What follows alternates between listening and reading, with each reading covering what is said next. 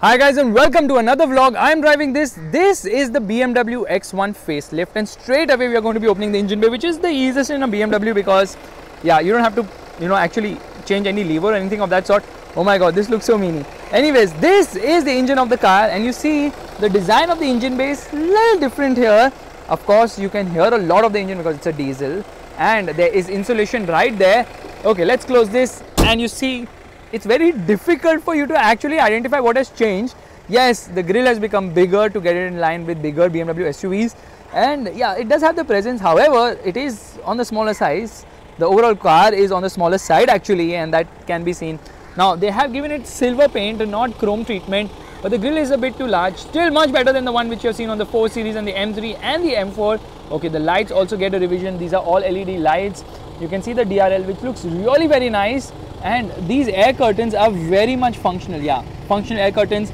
The fog lights have been revised as well. Now they're horizontal, and of course the bumper also sees some revision. Okay, that is the towing hook of the car at the front.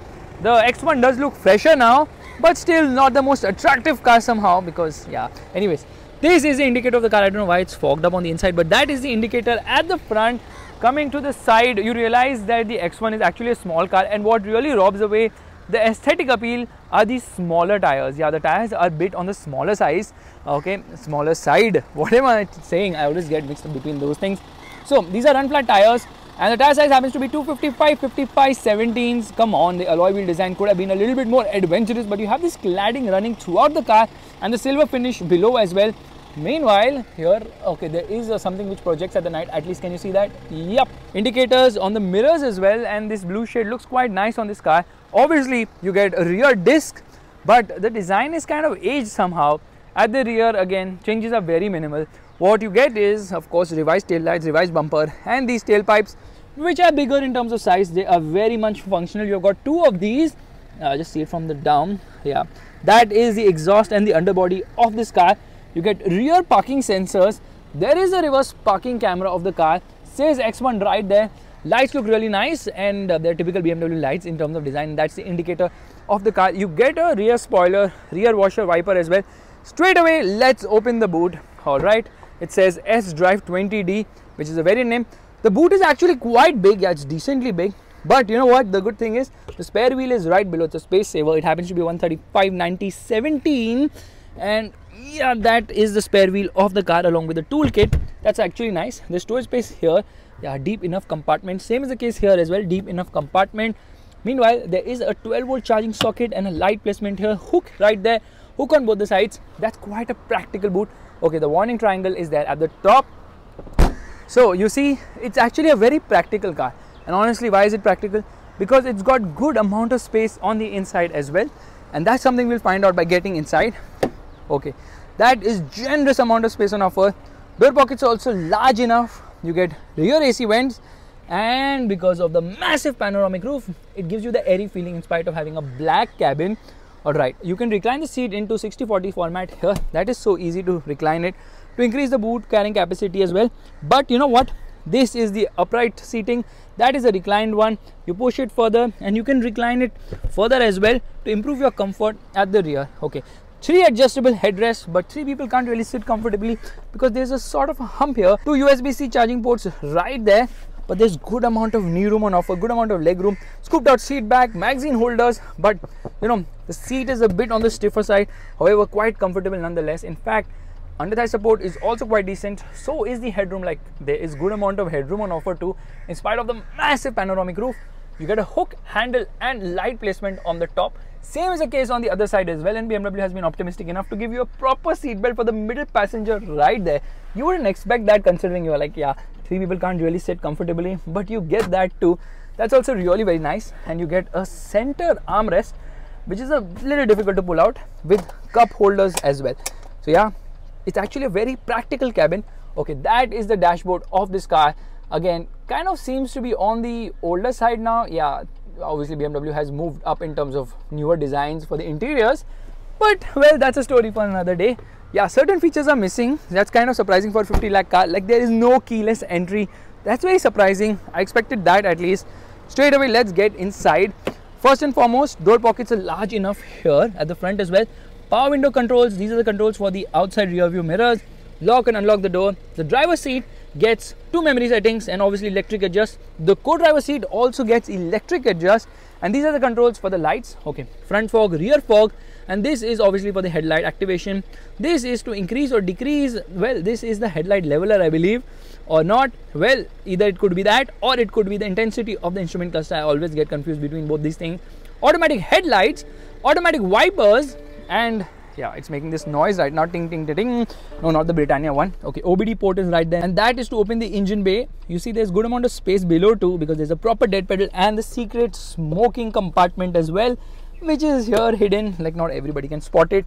Steering wheel is adjustable both for reach as well as rake. Obviously at this price you would expect the same. Steering wheel actually looks nice. What doesn't look nice is the fact that the car's material quality could have been better. Yes, it looks nice and decent. However, I mean, this is a little bit soft, but certain places they are hard plastics. You get this fake wood treatment in the center as well. And this looks a bit busy. Okay, we have the indicators on. Okay, this looks a bit busy here. Now these are obviously for the audio control, the buttons.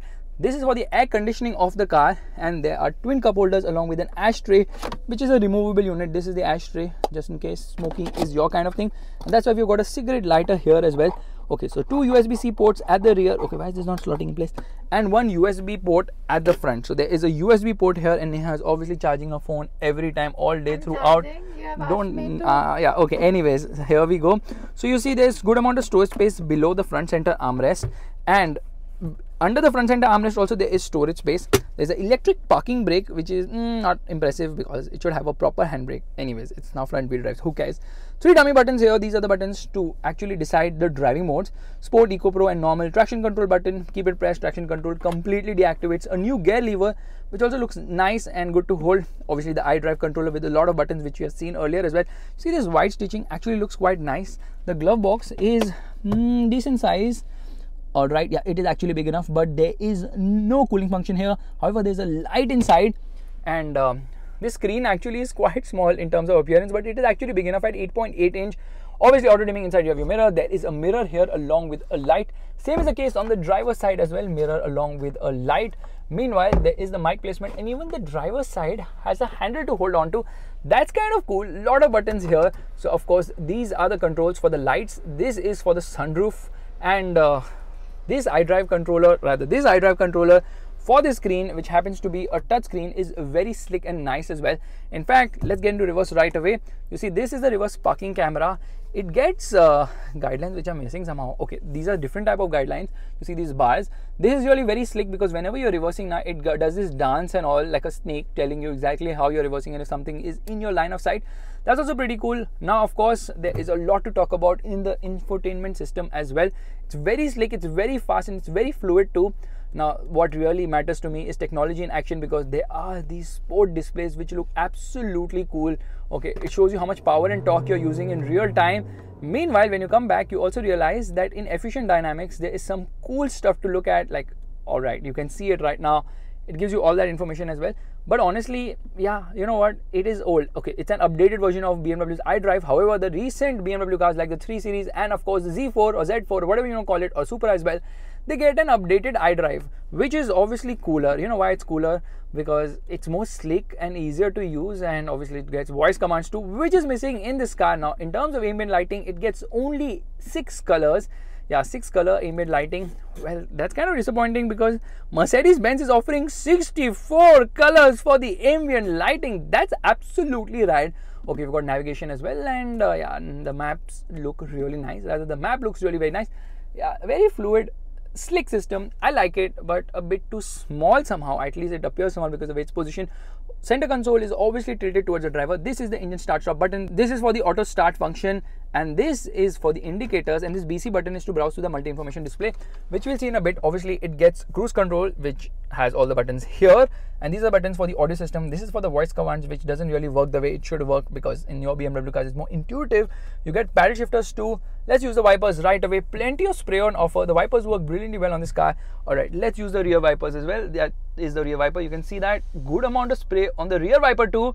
Yeah, that's actually a good thing. Meanwhile, the infotainment system is nice, but the instrument cluster is a bit dated. However, I like this than the recent BMW ones because they so remind you of the Verna. Now, of course, you get analog speedometer, tachometer, and the fuel gauge.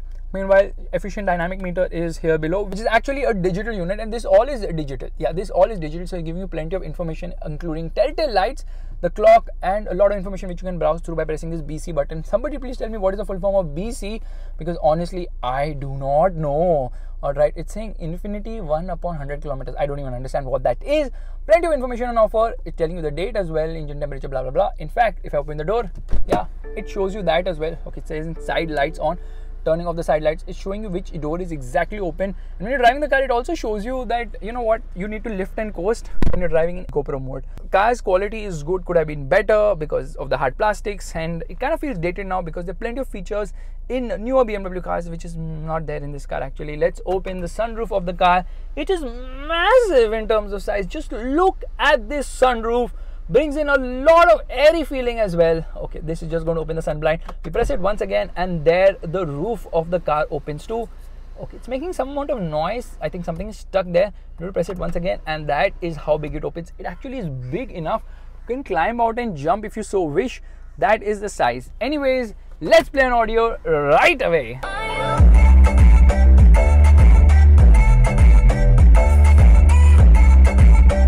Audio quality is actually quite nice and impressive. However, obviously I expect better. What I noticed is that there's this dummy lock and unlock button which they seem to have removed from this car, and it gets Apple CarPlay but it doesn't get Android Auto connectivity.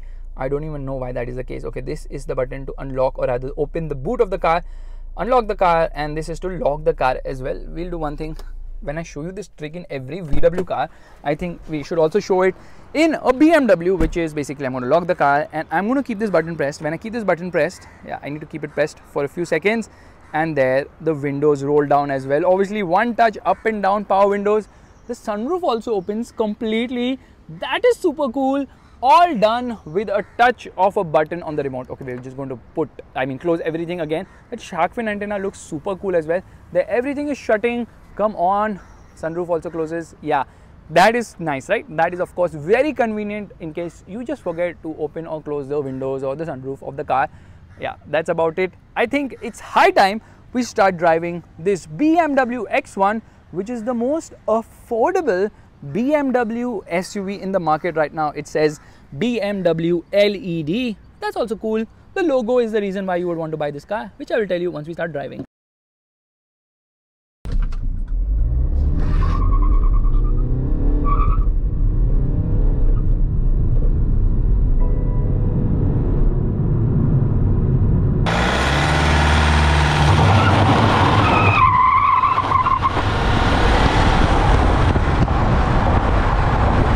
Alright, we're all set to go, which means getting into drive mode, getting into sport mode. Here we are into sport mode. You can see the car comes there. Traction control, dynamic traction control, turn off completely. Let's get into sport. Display is right there. Air conditioning is off as well. Air conditioning is off. Slot the gear lever into sport mode. Left foot on the brake, right foot on the accelerator, revving the motor. Listen to this, huh? Have you heard so much wheel spin in your life? Probably not, but that just tells you how punchy this engine is. Of course, the engine is the same as before. It's a 2-liter diesel engine. Okay, it also comes with a petrol engine, but we are going to be talking about the diesel today because I love diesels and petrols suck, I believe, unless and until they have 8 cylinders. So, yes, what we have got is a 4-cylinder diesel engine which produces the identical 190 horsepower at 4000 RPM. Meanwhile, the torque output is the identical 400 Newton meters, which comes in between 1750 to 2500 RPM, which is the same as before. So what has changed? Now it complies with BS6 emission norms thanks to the fact that it gets a DPF, which is a diesel particulate filter, and an SCR, which is selective catalytic reduction, which means that when you are filling fuel, you will notice that there is an AdBlue tank there as well to comply with BS6 emission norms. The result is, although the output is the same as before, things have actually changed because the car has become more linear now. Why has it become more linear? Because when you accelerate real hard now, then you emit a lot more from the exhaust, which should not happen because it needs to comply with BS6 emission norms. So that has changed here on the X1, but it's become faster than before. Why has it become faster than before? Because 4-wheel drive is Tata bye-bye. Yeah, X-Drive is gone. It's only front-wheel drive, which means it's kind of reduced its weight. Now it weighs around 1600 kgs. X-Drive will add another 150 kgs to the car. So this is a front-wheel drive, which means it's a pseudo SUV because front-wheel drive cannot be an SUV. It is, well, forget everything. Now the definition of SUV is also changed because micro SUVs is something also which is there, like Neha's favorite. the Maruti Urus. So let's straight away talk about the acceleration numbers, which have actually become faster. It goes from 0 to 100 kilometers per hour in 7.7 seconds, which is almost half a second quicker than before, because of front wheel drive, actually lighter weight. All wheel drive obviously has better traction because power is going to power is going to all four wheels, so obviously it has better traction. But you see, when you launch it aggressively with the traction control off, it does a lot of wheel spin. The wheel spin is absolutely crazy, and then it talks to us as well because power is being channeled to the front wheels. And you know what, they have used the mini platform known as the UKL platform. The first generation of the X1 was rear wheel drive, now this is front wheel drive, no X-Drive available. That's kind of awkward, that's kind of weird. The engine has punch but doesn't have the, you know, kick in the pants feel which was there earlier. So that thing is also gone, unfortunately. Earlier BMW diesel engine, especially the 2-liter diesel, also had a great nice mid-range punch. Now it's completely linear, so it's got decent drivability. Mid-range is nice and strong, and it also screams to the top end because obviously it's a BMW engine. Now there are 3 drive modes on offer. There is Eco Pro, which conserves fuel. In fact, when you're driving in Eco Pro and when you're driving Eco Pro, it actually shows you to lift off the accelerator pedal at a time just to conserve fuel. That's also there in Eco Pro mode. Meanwhile, normal mode is the regular mode, but you get full output in sport mode, and there is a sport mode for the gearbox as well. So what does the mode actually change? The modes obviously change the engine, the gearbox, the air conditioning, and I think probably the steering feel as well. But we'll talk about the steering in a bit. Let me tell you that performance is more than ample. There's good amount of grip on offer as well, and the grunt from the motor is really very exciting as well because it really pulls strongly, and the car is also very efficient. It has a tank of 51 liters. It will return a mileage of almost 15 kilometers per liter. In fact, with a full tank, you can go almost 1,000 kilometers in the BMW X1, which means that you can go from here to Hyderabad on 1 tank of fuel. Okay, forget Hyderabad, probably you can go to Bangalore because Bangalore is further. Hyderabad, like 700 kilometers, Bangalore is around 1,000 kilometers. So yeah, that difference is also there. Now the X1 has been the entry-level child of BMW's lineup, but kind of has lost its charm now because when they launched the first generation of the X1, it was so stiff, and the steering was so heavy that it was like, you know, a workout while operating the steering wheel. That is gone. The steering is now light. It's kind of weird, the steering wheel, because I don't find it so direct, and I'm shocked to say this is a BMW which doesn't feel like a BMW. The X1 doesn't feel like a BMW anymore. It feels more Audi in that sense. So while Audi is trying to become BMW, BMW is trying to become Audi. What is this weird now? Because now Audi is making sportier cars, meanwhile BMW is making cars which are more comfort oriented. That's the reason why they actually changed the tagline. The earlier tagline was the ultimate driving machine. Now it's become Joyous BMW to appeal to a larger audience, and that's somewhere I think BMW is losing the plot because BMWs are all about driving pleasure. This car doesn't inspire the confidence for me to push hard and fast. Okay, body roll is well contained, I do not deny that fact, but the steering just doesn't connect well. I mean, I have to counter correct the steering every time I'm trying to take a corner. It just doesn't feel direct enough. It doesn't have the weight at higher speeds which you would expect. Okay, if you drive it comfortably, it's more than enough, but if you want to push it hard, it's lacking. I'm disappointed in that fact. Plus power is being channeled to the front wheels only, which means that that little bit of oversteer which BMW cars are known for, that's not there here at all. So when you see a nice pair of curves, you are like, I wish this was a 3 Series. And that is going to be the conclusion of my vlog. If you're looking to buy an entry-level BMW, just get the 3 Series. The 3 Series is so much better. It's more modern, it has better interiors, it has more features, it has got rear-wheel drive too, so that's a pure BMW in the real sense. This is a Mini with a BMW badge, and not a Mini in the sense the way it drives, which is kind of unfortunate because you always expect a BMW to give you that exciting feel. This car does not. It feels soft, it feels like there's a confusion in the positioning of the car. So when the first generation X1 was launched, I was telling you it was super duper stiff and the steering was really heavy. They came up with the LCI, which is Life Cycle Impulse, which is facelift in BMW speak. They dulled the steering, they made it lighter, they made the ride softer, and that actually worked well because then people were like, oh my god, wow, now I can drive an X1, my wife can drive one, and I can drive it in the city too. Well, nobody really cares. You don't buy a BMW X1 just so that you can drive it in the city. You want that feel. If you want a nice badge to make a presence and tell your neighbors, you know what, I've arrived in life, get a Mercedes-Benz. Trust me, nothing makes an impression as much as a Mercedes-Benz. CLA, GLA, MLA, whatever. There's no MLA, but I'm just saying. Anyways, now just imagine you're driving a BMW with traction control completely off and you're not scared to even go full throttle because nothing is going to happen. Unfortunately, nothing's going to happen. You can obviously take control of the gears using the steering mounted paddles as well. And obviously, you've got a Triptronic function as well. You see, the engine is actually very refined. It's become more refined than before. The engine has become really very smooth, all thanks to the BS6 update, which also kind of blunts the excitement which you used to get in the mid-range. So you win some, you lose some, but most people will actually appreciate the refinement from this engine, which is like can be felt at any given moment. The gearbox is quick to shift. It's an 8-speed unit, and obviously it's fast enough. It's a torque converter. You see, anytime you want to shift, it's actually fast enough. So yeah, it doesn't feel jerky as such, and red line comes in at 5000 RPM, which I'll show you right now. So we are in what, first or second, maybe probably in second gear, and there it actually holds on to a gear. It will not upshift. It's going 5500 RPM. So yes, BMW's engines still have that charm without a doubt, but the steering doesn't have the charm anymore. I mean, I could not imagine a day would come when I would be like, you know what, BMW steering wheels are not up to the mark. But that time has come. Times are changing. Just go and buy that M5 right now before they also blunt the M5. Later, revving the motor and off we go. Alright, it will take time for them to blunt the M5, but they have blunted the X1. I was telling you, with the facelift they softened it. With the new generation, the second generation, they softened things more, and now it feels even more softer because the suspension has been softened further. You see the ambient light looks really very cool. That's really nice. In fact, before we get out of this tunnel, can I actually get inside the lights, ambient lighting, and change the color of the light? Probably I can. Here we go into green. Green looks really rad. I love the green color on BMW cars, especially in the 7 Series. It looks really very cool as well. Now let us get back into what we were looking at earlier, which is technology in action. And technology in action, the sport displays look really very cool. So here we go. Acceleration is really brisk. 7.7 seconds to 100 kilometers per hour is really very fast. And I love the fact that they give you complete manual control of things, so it will not upshift unless and until you do so. There it's showing me the same thing here, holding on to a red line. That's stupendous.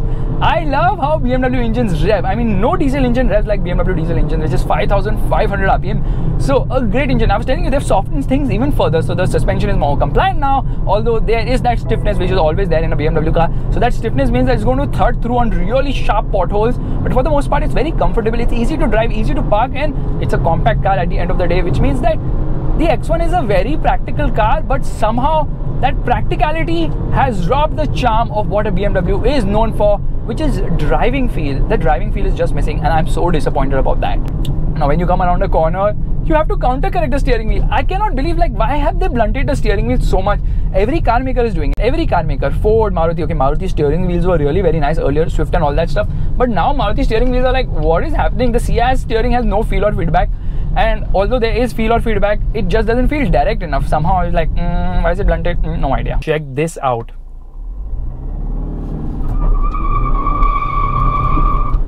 That is the amount of wheel spin on offer. You can steer wherever you like. The car will just torque steer like mad. So I'll tell you what, the engine is the real highlight here. First and foremost, if you're looking to buy an X1, don't get a 3 Series. If you're still looking to buy an X1, well, get a 3 Series. If you're still looking to buy an X1, get the diesel, of course, or probably wait for the next generation model, which will come in a couple of years time. I hope they bring back the soul which was there in the first generation model. This one has just become so comfort oriented, lost the charm of what a BMW should be. Now of course there are 4 variants on offer, 2 for the petrol, 2 for the diesel. Then there are 3 trim levels. There's the Sport X, there's the X line, and there's the M Sport as well. But there's no 4-wheel drive, there's no X drive, even though BMW India's press release, which they shared with me while sharing the car with me, mentioned X drive, heads up display and all that jazz, but it mentioned BMW India on the release, but all those features are not there, so they actually forgot to change all that information. That's kind of weird and awkward.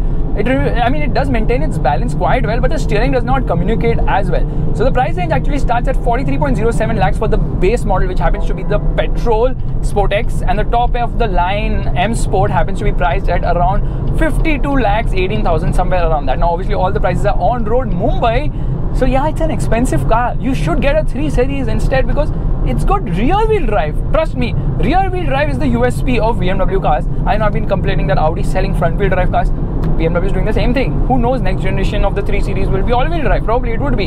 And you know what, the future does not seem that bright, at least as far as the looks of BMW cars go, because the grille is becoming so much bigger, and I don't like, and absolutely do not like the grille on the 4 Series and the M3 and the M4. I hope it looks better in person, but I honestly don't know what direction BMW is taking. BMW, you were doing just fine. There was absolutely no need to, spoil a tried and tested formula of the ultimate driving machine. But now they were like, you know what, enough of ultimate driving machine. Let's appeal to a larger audience. And in that quest to appeal to a larger audience, BMW is losing its own brand identity of aggression, of a car which has a jarring ride, a car which has a steering so stiff that your muscles are sore after a long drive, and that's what I expect from a BMW. A car should be so stiff like a Beamer. I know, on the same roads I was driving a 330i almost 10 years back, and I still can remember that drive But today I cannot remember any BMW drive of late other than, of course, the M5 competition. Okay, that I'm remembering for all the wrong reasons though. Now since we're entering the tunnel, it is apt time to show you even more ambient light colors, which means we get into vehicle settings and into lights. Now, interior lighting, tell me which color do you like the most? So there's green, there is white, I don't know where water is falling from, and white you can't much see. Okay, you can't see much actually. Orange, only 6 colors, that's like very limited. When Mercedes-Benz is now doing like 64 colors, even the MG Gloster is having 64 color ambient lighting. I do not understand why the number of ambient light colors in a BMW are so less. Okay, let's stop here. Braking performance is really very nice. I love the brakes on BMW cars because obviously very sure-footed in terms of stopping power. Now before we end, listen to this.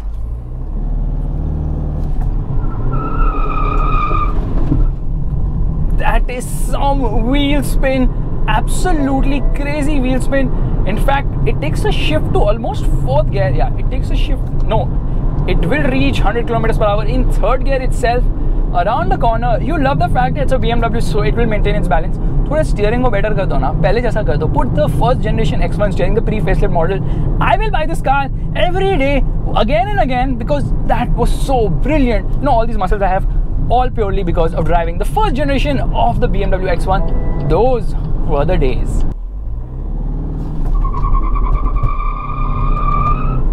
That is a lot of wheel spin, and the pull from the motor puts a massive smile on the face, because this engine, BMW do such great engines, don't blunt them in the future. Which makes me give you a very fun fact. You know what? The X1 was priced at around rupees 20 lakhs for the first generation model for the corporate edition. Today it costs like 2.5x almost. So the prices have gone through the roof. Why? Because BMW has a monopoly in the segment. The Q3 is gone, the GLA is gone, and the new generation models will take some time to come. In fact, Audi is giving us the pre-facelift of the Q2 as a stopgap measure till they are able to probably what I'm bouncing here till the time they are able to locally produce those cars via the CKD route in India. And the only competition for this car is the Volvo XC40. So BMW and Volvo, they called each other and said, you know what, let's just go front wheel drive. Why? Let's save some money. Anyways, no one's going to really care about going off-roading in this car because the ground clearance is not enough. And if somebody is really like bothered about going off-roading, they can save money, opt for an Endeavour or a Fortuner, all the Tourist or the Gloster, or okay, Gloster they did not mention because at that time when they were making this decision, the Gloster wasn't announced. But they have done that. That's why both of them are like front wheel drive for the win. But the X1 also gets a diesel engine, which the Volvo does not get. Honestly, I am not understanding why would you want to pay so much money for a car which just gives you the badge snobbery and doesn't offer you the size for the price, which of course all these full size body on frame SUVs do. But most importantly, the 3 Series is so brilliant that you rather get that instead of the X1. And on that discovery, it's time to end. Thank you so much for watching this video. If you liked it, make sure to give it a thumbs up. That's the like button, and also subscribe to the channel. I will see you guys in the next video soon. Bye bye. Oh my god, I smashed the camera.